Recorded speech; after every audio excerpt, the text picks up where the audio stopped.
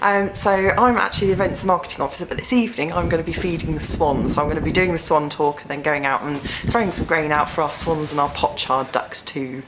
Mouse 2's here researching a book. He's just happens to have popped by. Would it be possible for him to see you doing some feeding now? Yeah, of course it would. Yeah, that's no problem at all. We're just about to do the talk and the feed. Right, so hopefully everyone can hear me in the hive. So we've got 2 of the 3 species of swan out here. We've got the mute swans, which are right in front of us, nice and clearly to see. They've got a nice orange bill. They're the largest of the swans we see here in the UK. All 3 of our species of swan that are native here to the UK are white in plumage. So it's really just sort of the bill and the body size that you're going on for identifying them. So these mute swans, they'll stay on the reserve all year round. And the other 2 species of swan that we get here on the ooze washes are the hooper swan and the Bewick swan.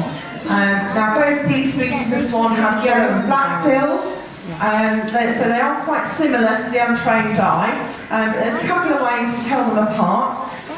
One of which is that the Bewick swan is about a 1/3 smaller than the hooper swan, so there is a size difference.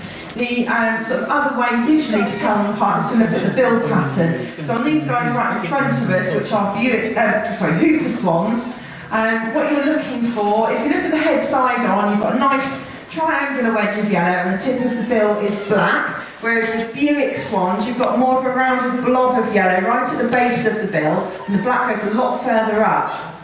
So even just the other side of Christmas, in December, we had about 700 or 800 Bewick swans in the area. So numbers have really jumped up over the Christmas period when we had that cold snap.